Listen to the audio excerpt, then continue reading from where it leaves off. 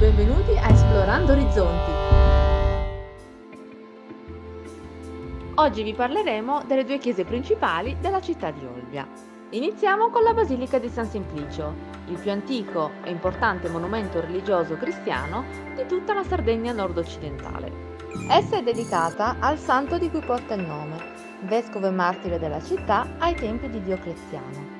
La basilica è costruita in stile architettonico romanico, è poco decorata, il che fa spiccare il materiale con cui è stata quasi interamente costruita, ovvero il granito, roccia tipica di questa terra che le conferisce un'aurea di maestosità.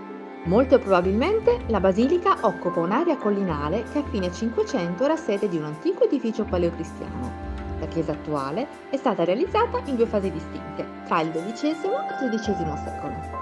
Oltre alla Basilica di San Simplicio, Olbia ha un altro importante luogo di culto cattolico, la Chiesa di San Paolo. Essa sorge nel centro storico della città.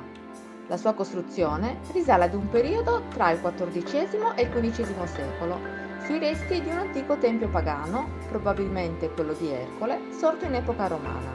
Ma l'edificio moderno è frutto di una ricostruzione avvenuta nel Seicento e di un ampliamento del 1939.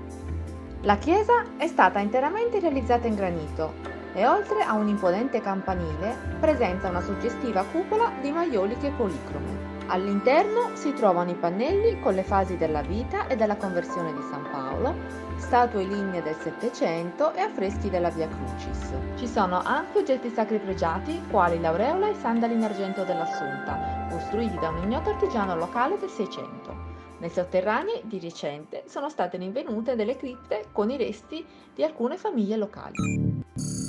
Se vi è piaciuto il nostro video, non dimenticate di metterci un like e di attivare la campanella per le notifiche.